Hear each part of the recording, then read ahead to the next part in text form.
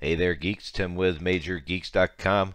How about a printable Wi-Fi login and password QR code? You've been to somebody's house, maybe your house. You have guests come in and out.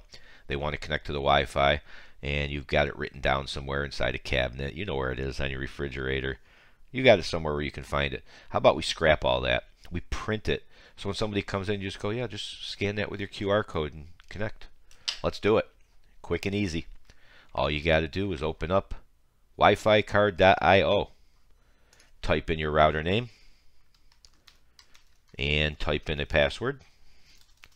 Now, if you're sitting watching at home, grab your phone, open your QR code, go ahead and scan that right now, and you will see that it'll pop up something like this, and you just click connect to connect. So the only thing you got to watch out for is encryption. Typically, almost all of them have WPA, WPA2, and 3. WEP here and there, or no encryption.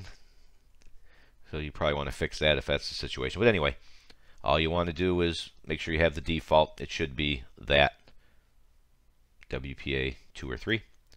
And that's it. So to try it out, that would have popped up, the password would have popped up, and you would have hit connect.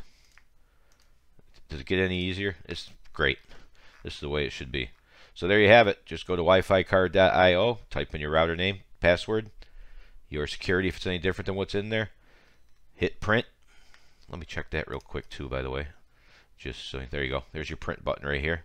When you're done, print it out, stick it to I don't know, wherever you want.